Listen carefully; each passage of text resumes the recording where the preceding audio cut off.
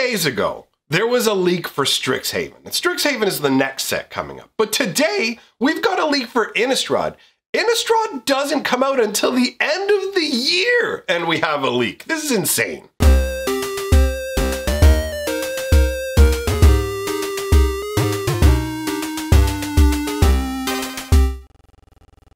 Greetings, owners of fine luxury cardboard rectangles. I have to say, it's a fairly exciting day. I really do love it when we get information that is ahead of schedule. And we're not technically supposed to have yet, because personally, I don't know about you, but I'm always fiending for new information about Magic the Gathering. So, the fact that Wizards of the Coast is as leaky as the Titanic isn't really a big problem for me. So today, what we actually have is product packaging for the upcoming Innistrad set. Now, I will also state there's only one of the two Innistrad sets that we have the artwork for the packaging and everything. But it does have some tantalizing hints of what to come, although we should put a little asterisk up there in the air about how some of this may change. I'll get into that afterwards. Let's actually take a look at the images, because they're pretty exciting to look at. Now, I'll be real, because of my current setup and having to use a phone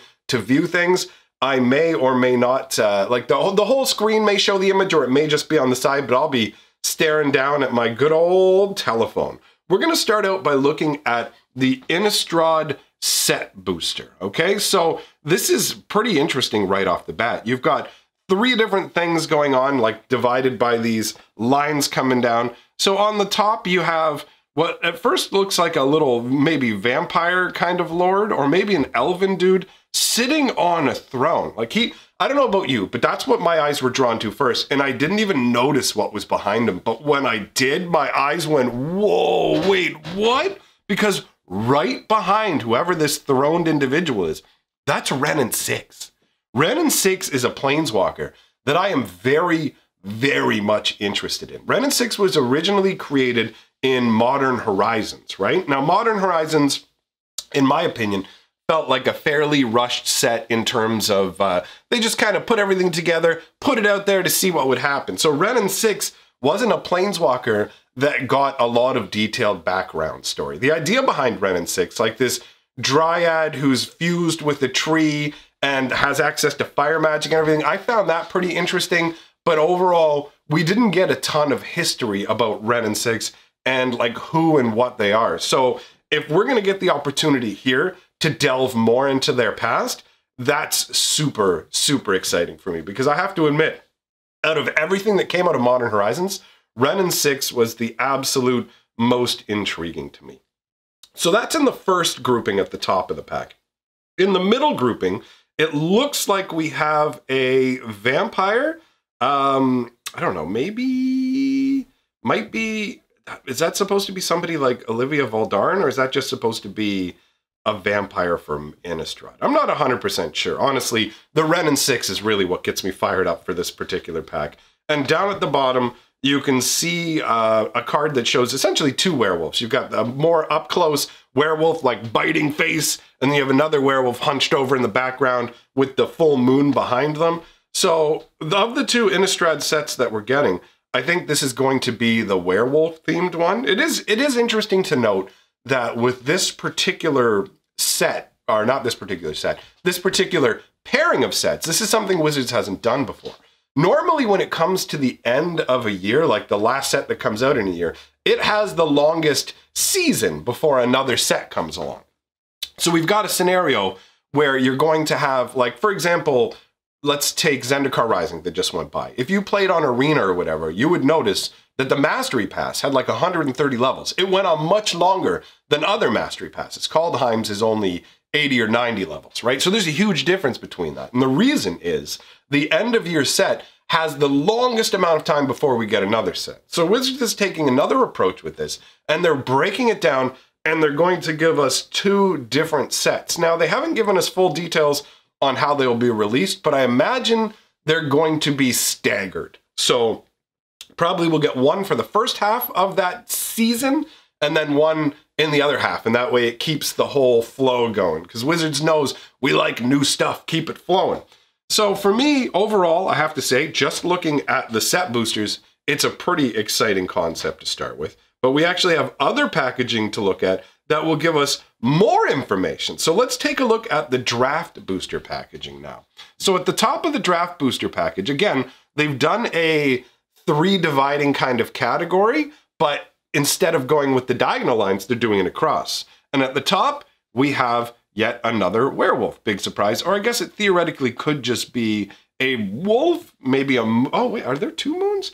Like a moon frenzied wolf, or it could be a werewolf. It could be either. But again, like these are what's leaning towards me thinking that we're getting these leaks are for the werewolf set. Now, right below the wolf, you will notice somebody that you may or may not be happy to see, and that is Teferi. So we're going to have Teferi on Innistrad. And as far as I recollect, Teferi has never appeared in an Innistrad set. I don't know if he's actually been to the plane of Innistrad, but I am curious as to what specifically would Teferi be doing on Innistrad. Now, in terms of his artwork, it's pretty standard fare. You can tell it's Teferi because of his standardized style of clothing. It looks like Teferi's got the staff. Like, that is unmistakably Teferi. Very easy to pick him out. And then below him, we have another vampire lady. I don't, like, when I see the vampire ladies, there's not too many vampires that I can really think of, aside from Olivia Valdarin, in the Innistrad world. Not off the top of my head. If you have other guesses on who this vampire could be, I don't know. They got the funky kind of headdress going on and the blood red armor. It looks pretty intense.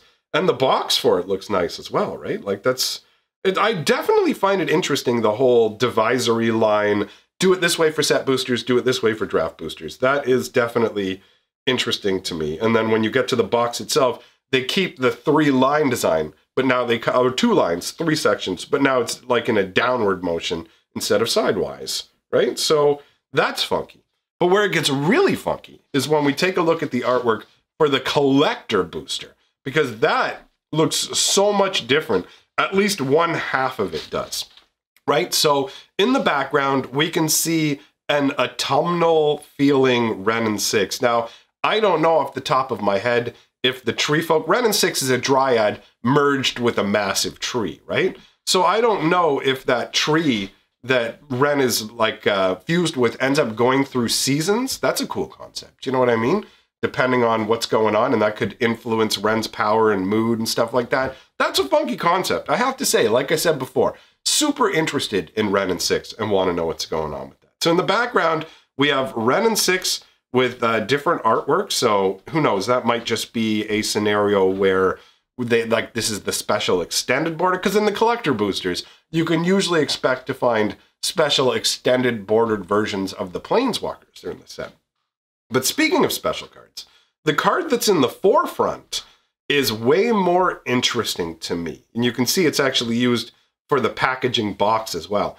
But it has a very bright and colorful and somewhat like comic or cartoonish vibe to it, right? It doesn't have the normal style of Magic artwork, and it stands right out to me. I don't know who this character is supposed to be, but I get the vibe that this is probably another vampire, because this individual does have one of these interesting looking headdresses going on with, I'm not sure if it's supposed to be naturey leaves or jags of power. I don't know. But you've got this colorful figure set against this blue background with these yellow candles floating around it or set in the tree.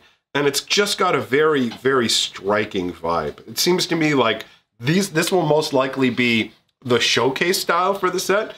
And I'm curious to see it in execution, because showcase styles can vary mightily in execution. You know what I mean? So if you take, for example, Kaldheim's showcase cards, they look fantastic. If you take Zendikar's showcase frames, they don't really do anything for me. So it's a very hit or miss sort of thing, but I could see myself getting into this particular style of showcase like design. Now, I do want to say, as I mentioned earlier in the video, we are far enough out from when this happens that what we're looking at may not be what we see on the shelf, right? Now, the things that we're seeing in it, like Wrenn 6, Teferi, and stuff like that, you can reasonably assume that they will be there in the set. That is a very logical thing to assume, although I guess there is a small chance that might not be the case, but Wizards designs their sets pretty far in advance and works on the packaging and everything. There was actually when we were dealing with the Ixalan block, before Ixalan came out, they were doing Ixalan in a like Atlantis style, and so they actually called the what was it, Atslan or Aslan? They had some variation name of Atlantis that wasn't Atlantis so they could trademark it, and they had mock-ups of Ixalan boosters, but they had the Atslan name on it. That's how like crazy early that leak was. But that name never actually ended up getting used. The set ended up becoming Ixalan, right? We know it's the same set because it had the same cards that showed up in the artwork on the packs. But what I'm trying to say is when these boosters hit the shelves, the packaging that we see may be wildly different from this because this is just a digital production mock-up. So we don't know where along the chain this leak came from, right? We don't know if this is already a discarded version of the booster pack concept. So don't automatically expect to see the booster packs looking this way, but it's totally reasonable to believe that Wrenn 6 and Teferi are both slated to make an appearance on Innistrad. And that's going to make for an interesting scenario. Perhaps they'll be at odds because Wrenn 6 is red-green and Teferi is white-blue. So there's a lot of adversarial nature, right? Each color has one of its enemy colors in the other, and it covers 4 of the 5 colors of the set. So that's interesting to me. But either way, I saw that, got super excited, and wanted to talk to you guys about it. So let me know your thoughts in the comments below. All the most awesome people in the world are scrolling by right now on the screen because they're my patrons. I'll leave a link to the last lore video that I made. Thanks for coming by, my friends. See you next time.